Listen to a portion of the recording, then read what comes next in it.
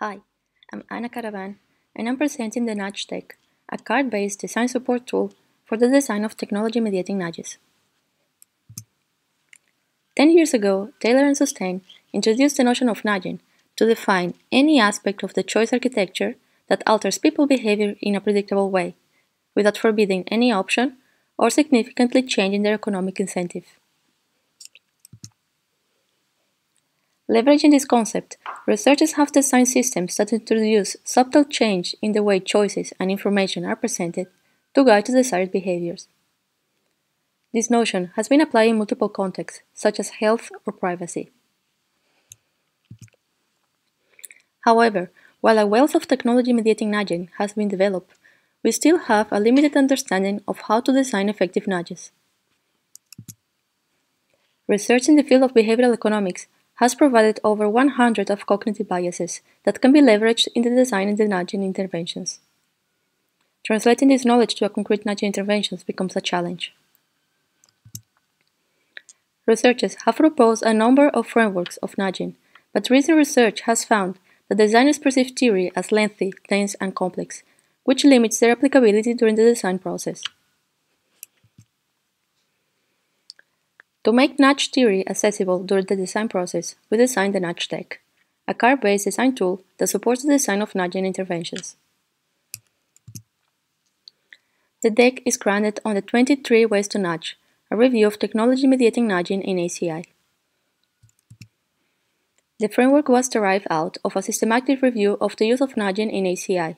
We analyzed 71 papers, which allow us to identify 23 mechanisms of nudging and illustrate how these mechanisms leverage or mitigate 15 cognitive biases and heuristics.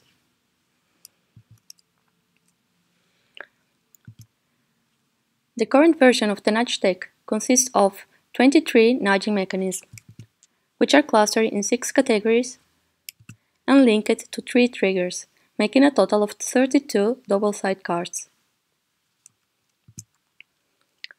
Category cards represent 6 nudge categories and are color-coded to simplify the recognition.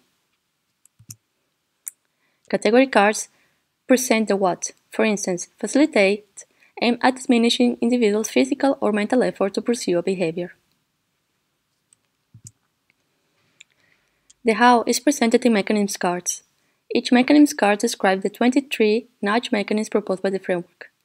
The front of the card presents the name, description, example. The backside lists design considerations, hints, and suggestions that can trigger discussion within the design team. We also present the trigger. The trigger is related to trigger cards. Leveraging Fox's behavioral model, trigger cards identify 3 types of triggers: facilitators, spark, and signal, and identify which type of nudges might be used in different situations. Facilitators, which aim at increasing individuals' ability. Sparks, which aim at increasing individual motivation, and signal, which act as a reminder.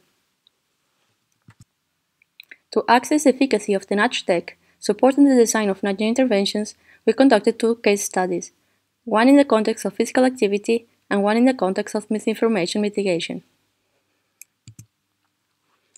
Our studies aim at addressing the following research questions. How does the Nudge Tech influence the design activity? How does the deck influence participants' experience of the design activity? How does the Nudge Tech influence the quality of ideas? To address these questions, we recruited 29 participants, all with ACI background. Most participants reported having prior experience to behavior change theories. We implemented a between-subject design where half of the participants were assigned to the control condition, without the cards, while the other half was assigned to the experimental condition. Participants were introduced to the definition of nudging, along with 3 examples of technology-mediating nudges. Participants were provided with a design brief, asked to sketch out their idea, and instructed to include a description on their sketches. In the experimental condition, participants were asked to explore the cards until finding a card or a combination that they might want to use. Design tasks had a duration between 40 to 60 minutes. To answer our research questions, we triangulated data from questionnaires We measure participants' self-efficacy beliefs before and after each design session, in both conditions and in both cases, physical activity and misinformation. We employ the Creativity Support Index after the design session to measure participant experience creativity. In the experimental condition, at the end of the design session, participants rank the usefulness and ease of use of the tool through an adapted version of the Technology-Accepted model. The first two authors rated the documented design solutions in terms of how theoretically grounded they were, how well they fit to the context of use, and how creative they were.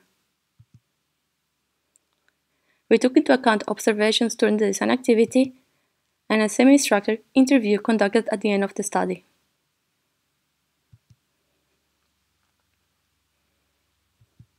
How does the nudge take influence design activity? We observed that through the trigger cards, the nudge take assisted design teams in defining the problem and laying out directions for the design. Trigger cards were also used to find relevant nudging mechanisms. In line with prior work, we observed that the cards serve as a source of reference to create and inform ideas, while also support divergence, which minimize design fixation. The cards also provide a common vocabulary, which facilitated communication and collaboration between members. We observed that the three levels of the cards, trigger, categories, and mechanisms, help participants breaking down the design activity in smaller tasks, providing a line of work. Lastly, we observed that the design considerations located in the back side of the cards were used to evaluate and refine the ideas produced. How does the nudge take influence participants' experience of the design activity? We expected that facilitating knowledge acquisition through the nudge deck will boost participants' self-efficacy beliefs. However, we found that participants' self-report, self-efficacy, increased after the design sessions across both conditions, control and experimental, and cases, physical activity and misinformation. We hypothesized that participants in the experimental condition might have felt overwhelmed to the amount of information presented and the short duration of the task, which affected their perceived self-efficacy. We found no significant difference between the two conditions or cases in terms of participants' perceived creativity. A closer look at the Creativity Support Index revealed that participants felt more expressive and their solutions were worth the effort only when designing interventions to mitigate misinformation and not physical activity. Participants rate the nudge deck as useful and easy to use. We also observe lower rankings in relation of learning, using, and becoming skillful. Some participants reported feeling overwhelmed with the amount of cards presented. This feeling dissipated as participants explored the cards. How does the nudge deck influence participant experience of the design activity? As expected, ideas produced in the experimental condition were ranked as more theoretically grounded than in the control condition. For instance, we observed that when designing for physical activity in the control condition, participants will take advantage of their experience using activity trackers. They will employ features such as goal setting or social comparison, but did not elaborate on these techniques. For instance, reporting on how they will motivate users setting a concrete and attainable goal.